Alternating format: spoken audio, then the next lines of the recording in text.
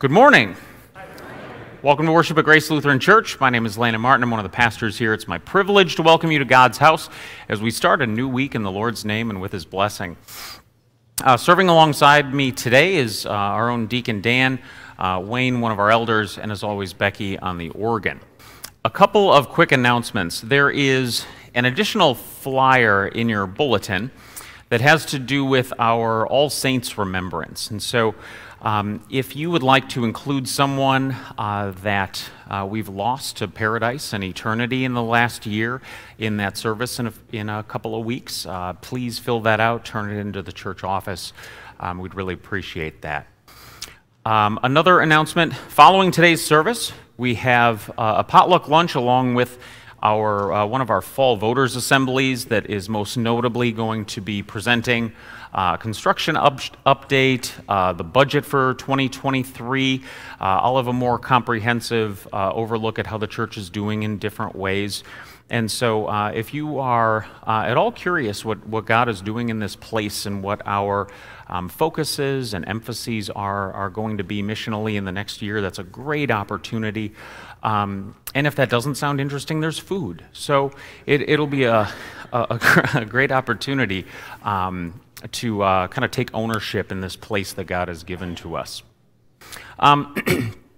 Today's theme, we take this gospel lesson where we have a widow and we have a judge. And we see the judge acting in an unjust way.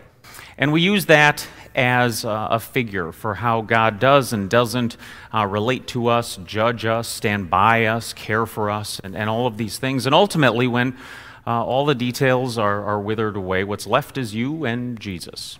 And God seeing you through the lens of His sacrifice and loving you every day. And so that's going to be kind of this triumphant theme that we'll have before us throughout our service today. And with that, I invite you to stand as we open that service with our hymn of invocation.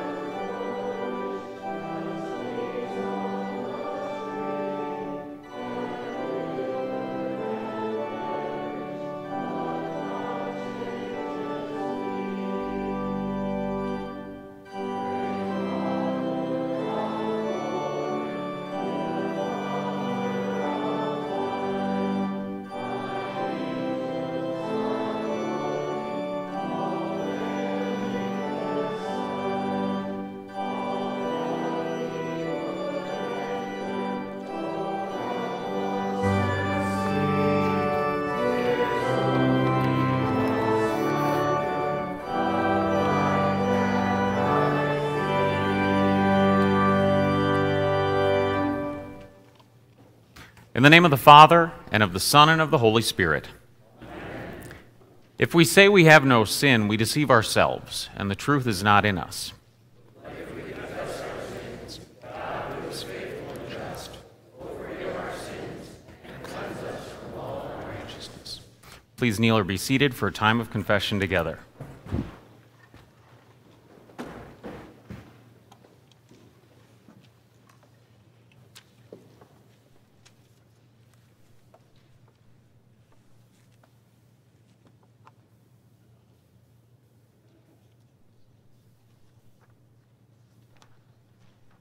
Let us then confess our sins to God our Father. Most merciful God, we confess that we are unable, sinful, and uncle. We have sinned against you in thought, word, and deed, by what we have done, and by what we have left undone. We have not loved you with our whole heart. We have not loved our neighbors as ourselves. We justly deserve your present victory. For the sake of your Son, Jesus Christ, have mercy on us. Forgive us, lead us, that we may delight in your will, walk in your ways, to the glory of your holy name.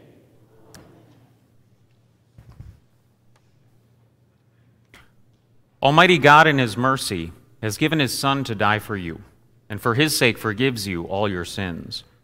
As a called and ordained servant of Christ, and by his authority, I forgive you of all of your sins in the name of the Father, and of the Son, and of the Holy Spirit. Amen. Please stand to share the peace and joy of that forgiveness with one another.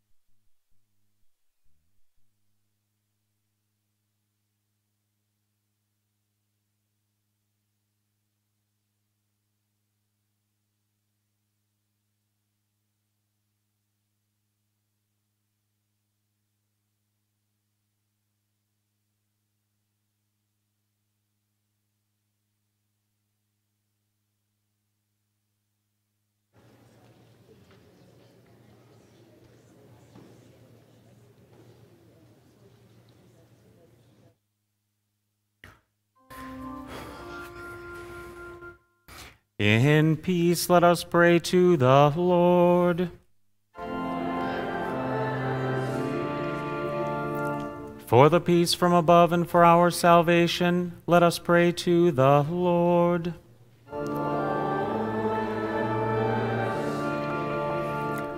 For the peace of the whole world, for the well-being of the Church of God, and for the unity of all, let us pray to the Lord.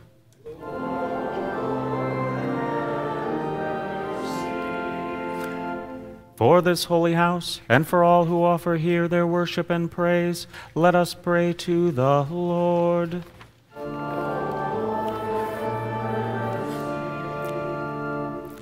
Help, save, comfort, and defend us, gracious Lord.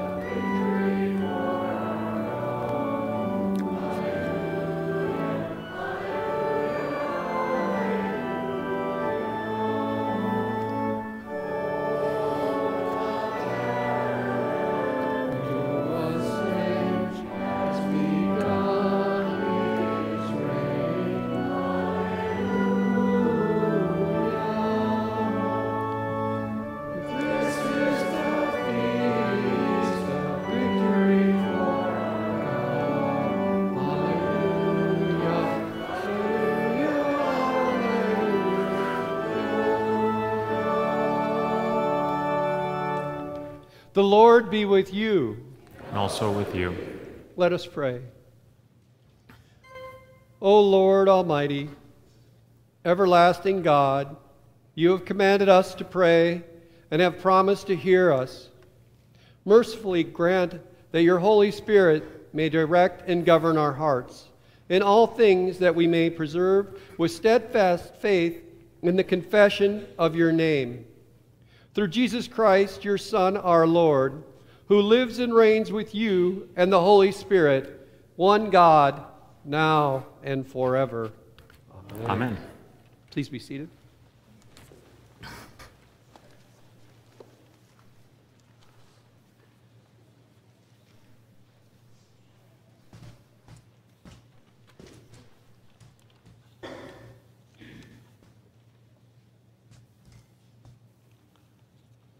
The Old Testament reading for the 19th Sunday after Pentecost is from Genesis chapter 32.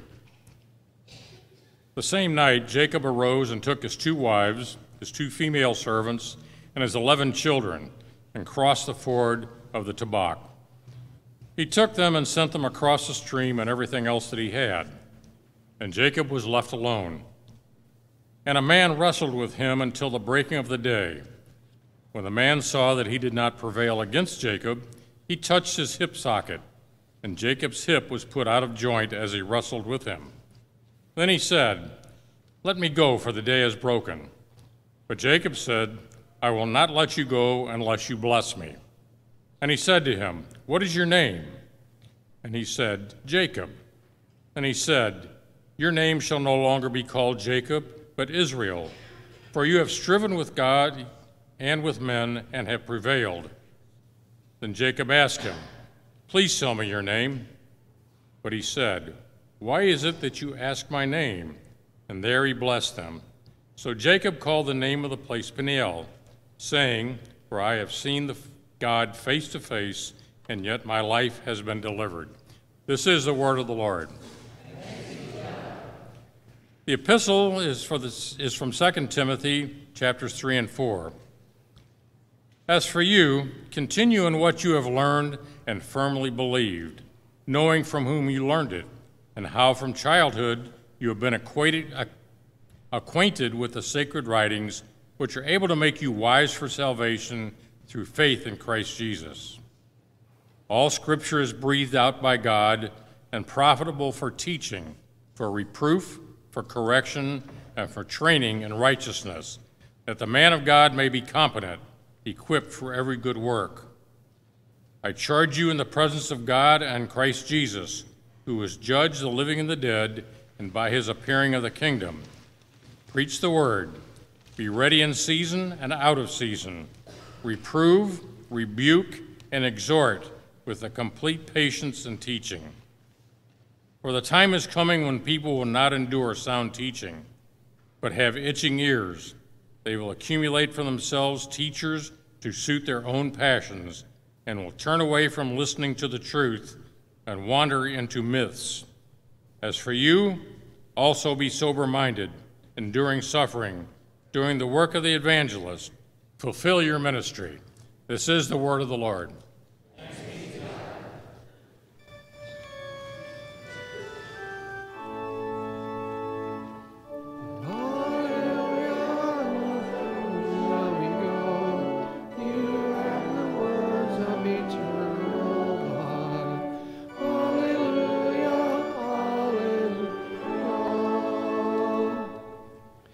The Holy Gospel, according to St. Luke, the 18th chapter.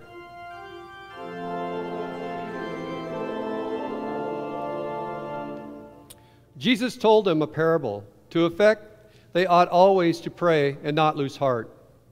He said, in a certain city there was a judge who neither feared God nor respected man.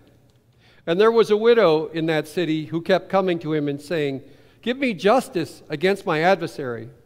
For a while he refused, but after he said to himself, "Though I neither fear God nor respect man, yet because this widow keeps bothering me, I will give her justice, so that she will not beat me down by her continually coming."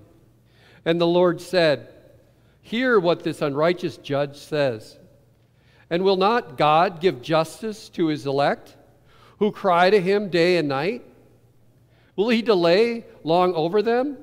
I tell you, he will give justice to them speedily. Nevertheless, when the Son of Man comes, will he find faith on earth? This is the gospel of the Lord.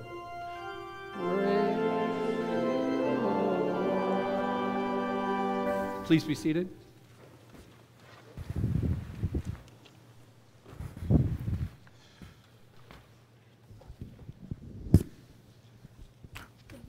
Good morning. Good morning, Cameron. This morning, I want to start off by talking about things that we quit. So I'll go first. When I was, I think, 7, I quit Little League because I didn't want to stand out in the sun all the time. It just seemed very slow and boring and hot and bright, and so I quit. Do you think I made a good decision? Yes. Thank you. What's something that you quit, Cameron? I quit a video game after I was playing it Okay, why did you quit that video game? because I had nothing to do. You were bored with it? Yeah. Okay, all right. I think that's a pretty good decision. Do you think anyone else here has ever quit something? Lots of times. Okay, let's find out. Who has quit something that they're willing to share? Right there. I quit family. I quit the quizzes because I didn't know anything. Do you mean right before this, the Bible trivia? Well, you come to Bible class a lot, so you'll brush up real quick. I know. Yeah. All right. Who else? Go ahead. Yeah. I quit my doll Lavabella. She's creepy. You quit what? Quit playing with her. I quit playing with her because she's broken and she's creepy. You quit playing with your doll, like a toy doll? Yeah. Okay, because she's creepy. That's a great decision, Katiana. Very good. Yeah. Who else? Are there? I quit piano lessons because I didn't like practicing. Yeah, that's a good one. Yeah. We love to quit things that are hard. Yeah. Or tedious. I quit playing golf because I'm terrible. Me too! Yeah. Okay. You want to go back to Braden? I quit being bad at reading. You quit being bad at reading. I like that. How did you do that? How did you do that? Braden, how'd you do it? By getting good at it. Good job, man. How did you get good at it? Great job. I'm very happy for you. I think that's wonderful. Actually just reading. All right. Has anyone else quit anything they're willing to share? Cameron, come up here. Mr. Love right here. I'm excited about this. How about that? I quit my master's degree program and went back to work for the Air Force. Was that a good decision? Well, after 12 plus years getting my bachelor's degree and 9 quarter hours of my master's degree, they said, we're not going to do any more counseling. Oh, they quit on program." you? They quit on me. Oh. And they wanted me to change my master. Oh, So I said, no way. I went back Fair to work- enough. I went back to the work for the Air Force for another 20 years. okay. Good. All right. You want right there? When I was 5, I quit soccer because Little League I got candy after, and soccer I got orange slices. That's pretty good. That's pretty good. I quit smoking years ago. I'm glad of it. Good job, Lane. You want to get Mr. Potter right there? I also quit smoking. My brother taught me how to do that. He picked me up by the neck, pounded me against the wall a couple times, and said, "Don't smoke." This is a fun children's message today. Oh, boy. I'm going to get Mr. Antio, and then I'll go to the eye in the sky. I quit smoking in the year 2000, and I went to a symposium, when a hypnotist. I walked out of there, and I never wanted another cigarette. That's interesting. Okay. Eye in the sky? I quit teaching. Okay. What? Was that a good decision? Yes. Why? Because I had a baby and I stayed home Okay, yeah. So Diana, you're the reason. Yeah. She wants to know if you approve of her decision to quit teaching math. She's blaming it on you.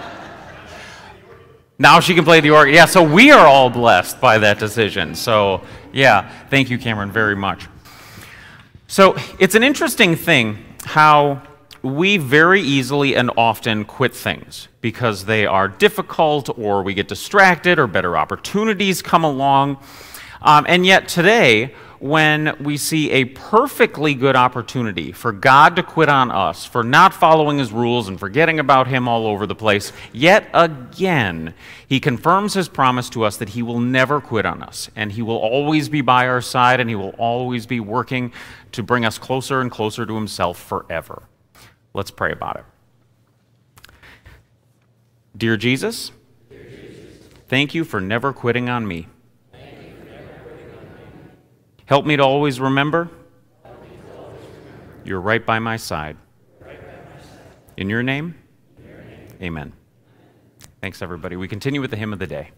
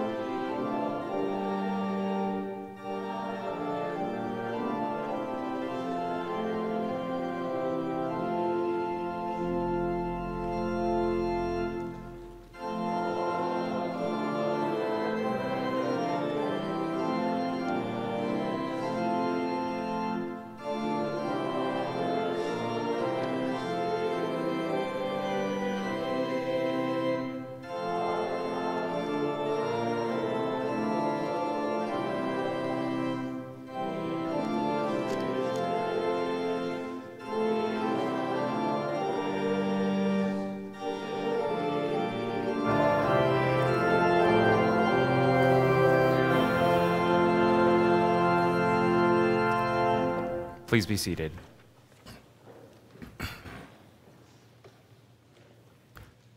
Grace, mercy, and peace be multiplied unto you from God our Father and the Lord Jesus Christ.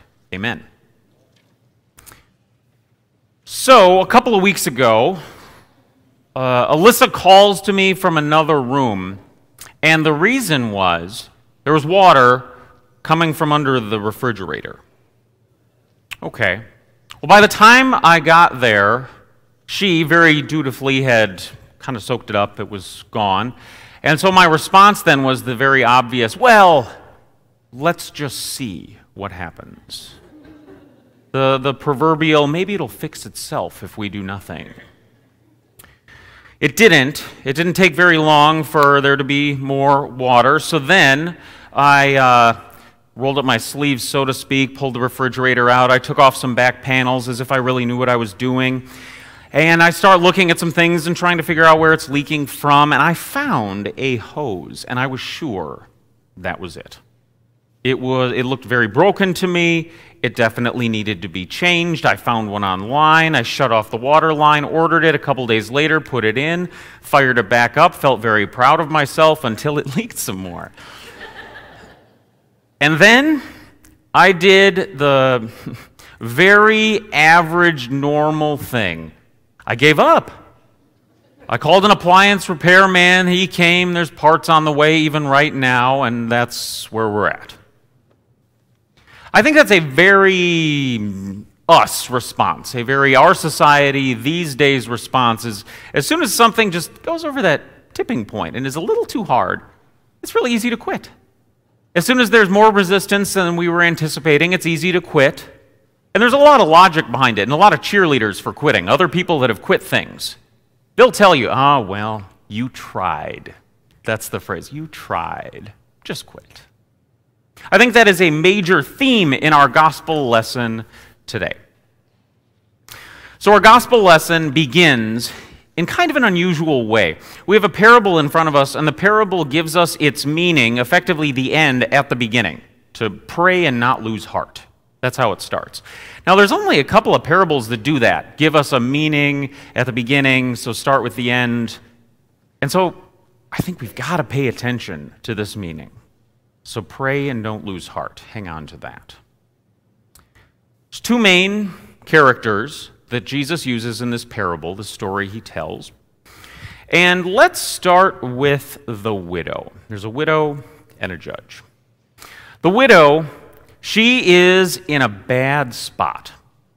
Being a widow in general, in this part of the world, during this time period, was not an enviable position. There were not really any legal protections. There certainly was no such thing as a government assistance for a person in a difficult position like this.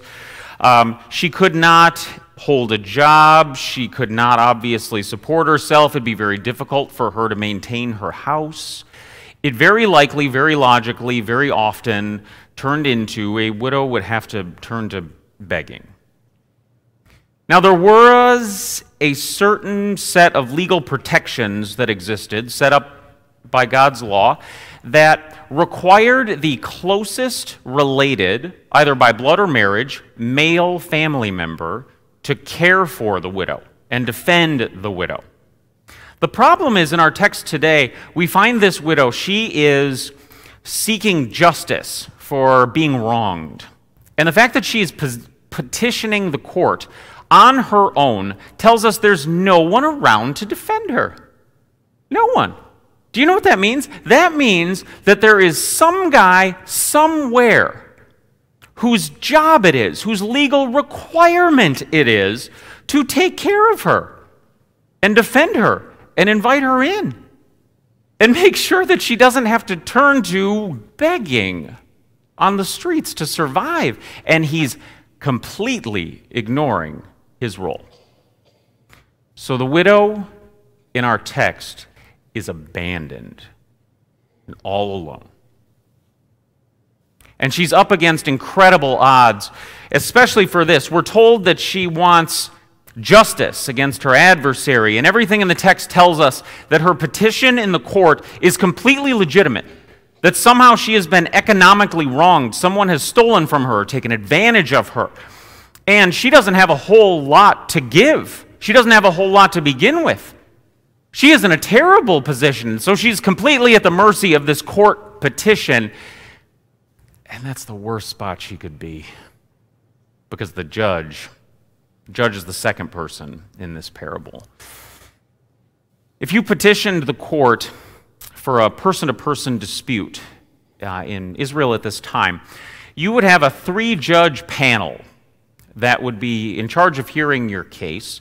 One that the defendant would choose, one judge that the plaintiff would choose, and another one that a government authority would choose a representative. So either King Herod or a Roman representative would be that third judge. And the third judge is what we're talking about in our text. And that third judge appointed by the government was notoriously corrupt.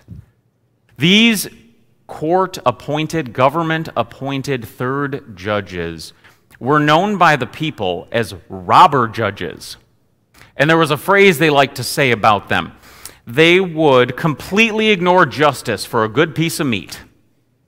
That tells you the kind of people we're dealing with and the kind of court system we're dealing with.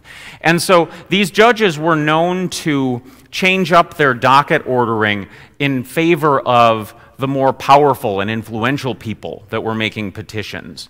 They were known to take bribes for judgments to go the way of the person that paid them. So to the highest bidder goes the verdict. And we have a completely broke and destitute widow who's making this petition before this judge. This is hopeless. There's no chance. There were plenty of people who were low on the social ladder at this time that never got their cases heard. There was just always someone who had a little bit more influence, some leverage on the judge, a little bit more they could bribe the judge with. There was always someone that knocked them out. This happened all the time, all the time. And this woman is at the bottom. And she needs this to survive. It's all she's got. Now,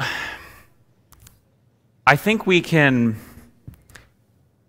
pause for a moment and see ourselves in each of these two figures in this parable.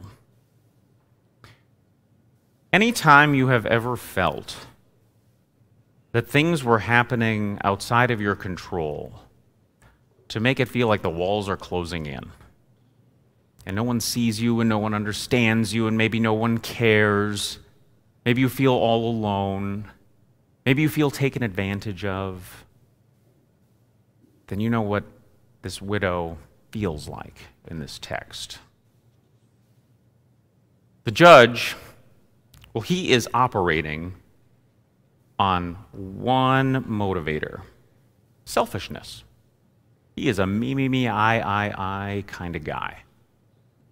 And I think, unfortunately, since we can find all of our sin rooted in selfishness, we see a little too much of ourselves in that judge. So any time that someone in the world, maybe you, covet or steal, well, that's deciding that the blessings you got from God are the wrong ones, and you shouldn't have to work for the other ones. You go take what you want.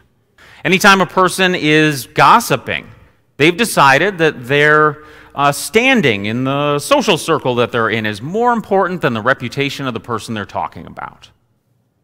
Anytime that someone steps out on their marriage, that adultery happens, they have decided that their momentary gratification is the most important thing above and beyond one of the most significant gifts that God has given them in a spouse.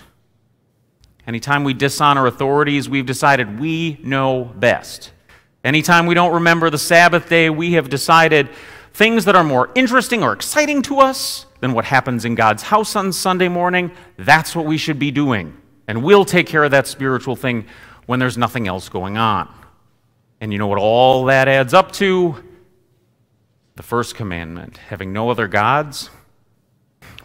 We turn ourselves into our own idols. And before too long, we're a little bit like this judge. our parable goes on. We're told that the widow does something completely illogical that we wouldn't expect. She keeps persisting in petitioning the court over and over and over. This completely corrupt, famously corrupt judge has brushed her off once, again. The verb actually tells us she did it over and over and over continually for an unspecified amount of time. That's the Greek verb we have there. And she never gives up.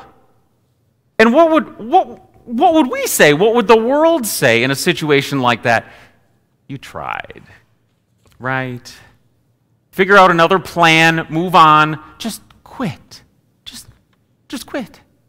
This isn't going to go your way. You're never going to be important enough to him for him to even consider the merits of your case. Just quit. And yet she doesn't.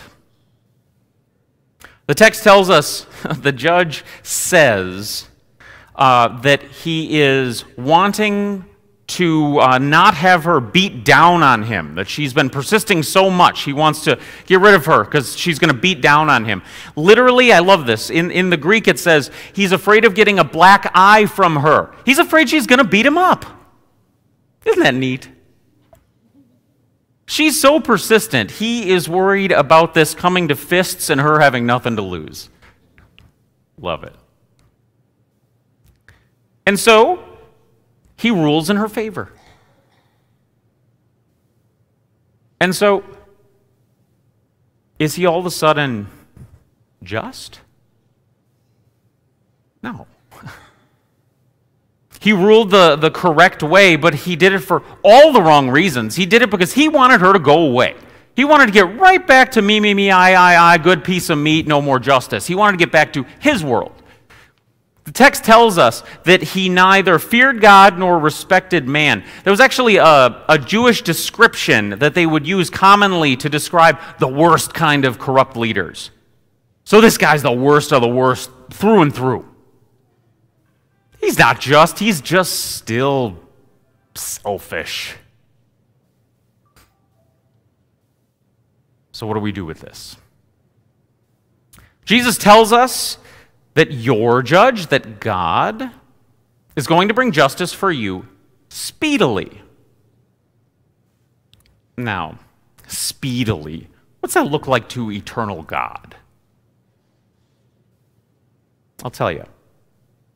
At this point in the Gospels, Jesus is just about to his destination of Jerusalem, where he's going to suffer and die. And so the always just God, I'm going to tell you how he brings justice for you. He takes all your selfishness and takes all of your sin. And by the way, a completely just and fair God takes your sin and sends you to hell. And he takes all of that, all of the wrath and the punishment for all of your sin, and focuses it all on his innocent son. And justice is served for you. But here's the thing. When that happens, your sin is removed and paid for. The justice has been served.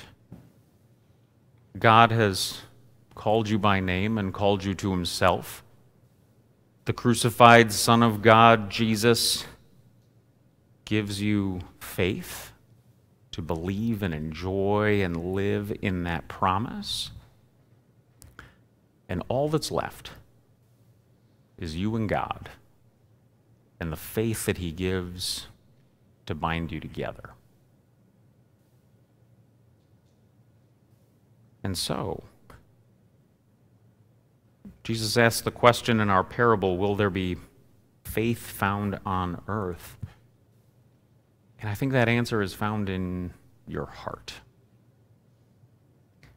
And so, if you've ever felt like the walls are caving in and the unfairness of the world is taking advantage of you yet again, and you don't know if there's a way out, and you don't know if anyone cares, and you don't know if anyone sees you, God's answer to you today is that you are loved more than you could ever imagine, and that justice has been served for everything you've done wrong so that he can just draw you to himself in faith. If you've ever felt like you've lost your way in selfishness and sin, and you felt like you've gone too far, and who would forgive you, and who would love you, and how is that even possible? It may be true that the logic of the world says when something is that messed up as your heart, throw it away and start over. God says the opposite. And so, in a way that the world can't possibly understand, in a completely illogical way to us, the completely just and merciful and loving God calls you by name as his own. And his son dies for you, and he plants faith in your heart. And that promise means that you've done nothing, and yet every good thing is yours in Jesus. So, pray and don't lose heart, for Jesus has overcome the world for you, and God's love is greater and deeper than you could ever imagine, and you're never alone. Amen. Now may the peace of God, which certainly surpasses understanding, keep your hearts and minds in Jesus Christ to life everlasting. Amen. Please stand.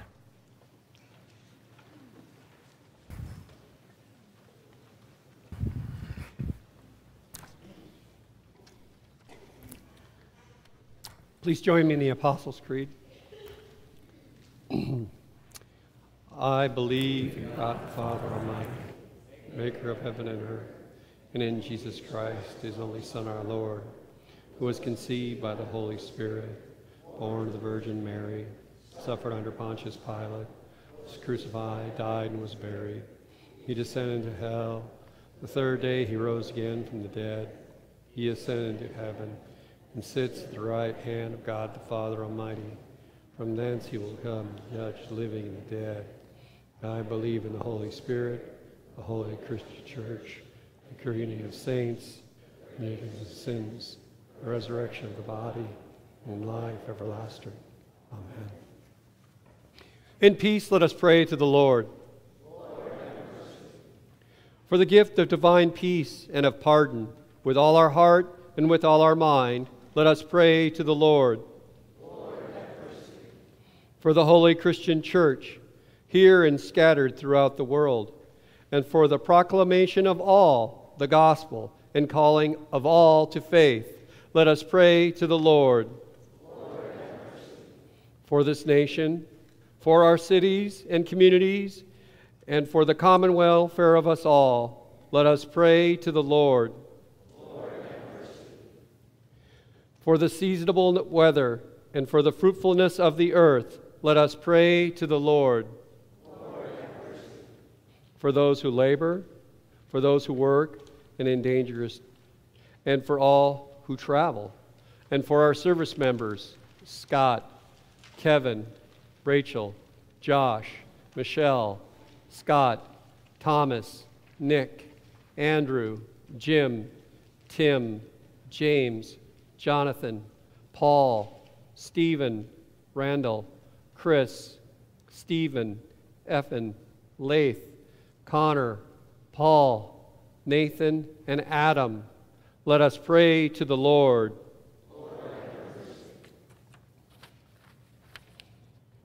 For those in need, for the hungry, the homeless, the widowed, and the orphan, and for those in prison, let us pray to the Lord.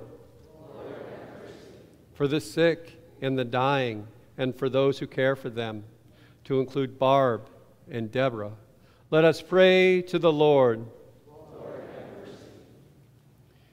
We pray for the Grace Renovation Project, people of Ukraine, the sympathy for the friends and family of our dear friend Sam Miller, Bob Darden, and Merrill Murray. And for all those who need its comfort, let us pray to the Lord.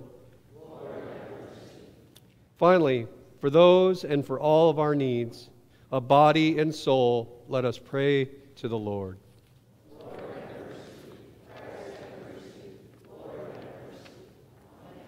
Please be seated.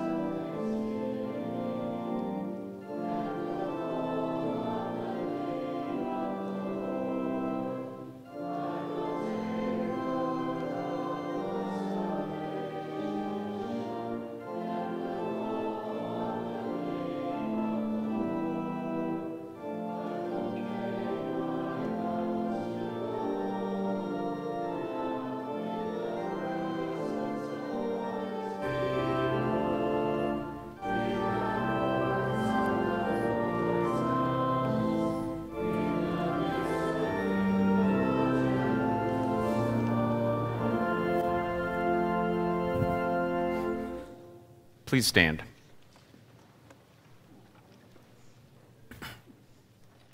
The Lord be with you. Lift up your hearts. Let us give thanks to the Lord our God. It is truly good, right, and salutary that we should at all times and in all places give thanks to you, Holy Lord, Almighty Father, everlasting God, through Jesus Christ our Lord, who on this day overcame death and the grave, and by his glorious resurrection opened to us the way of everlasting life. Therefore, with angels and archangels and all the company of heaven, we laud and magnify your glorious name, evermore praising you and saying,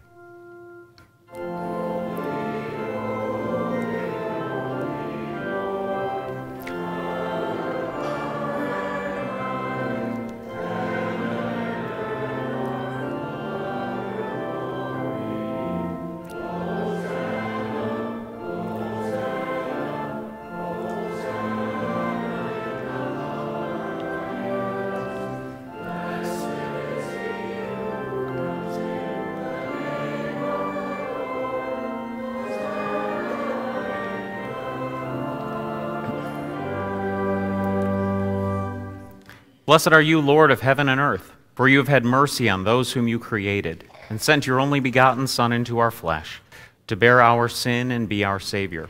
With repentant joy we receive the salvation accomplished for us by the all-availing sacrifice of his body and his blood on the cross. Gathered in the name and the remembrance of Jesus, we beg you, O Lord, to forgive, renew, and strengthen us with your word and spirit. Grant us faithfully to eat his body and drink his blood, as he bids us do in his own testament. Gather us together, we pray, from the ends of the earth, to celebrate with all the faithful the marriage feast of the Lamb and his kingdom, which has no end. Graciously receive our prayers, deliver and preserve us. To you alone, O Father, be all glory, honor, and worship, with the Son and the Holy Spirit, one God, now and forever. Amen.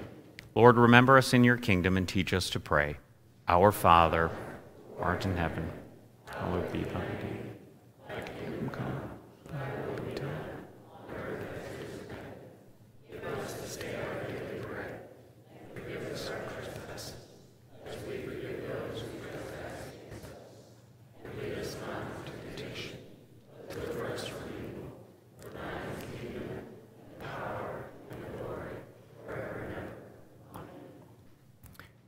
And our Lord Jesus Christ, in the night when he was betrayed, took bread. When he had given thanks, he broke it, gave it to his disciples, and said, "Take and eat, this is my body, which is given for you. This do in remembrance of me." The same way also he took the cup after supper, and when he had given thanks, he gave it to them, saying, "Drink of it, all of you. This cup is the New Testament in my blood, which is shed for you for the forgiveness of sins. This do as often as you drink it, in remembrance of me." And the peace of the Lord be with you always.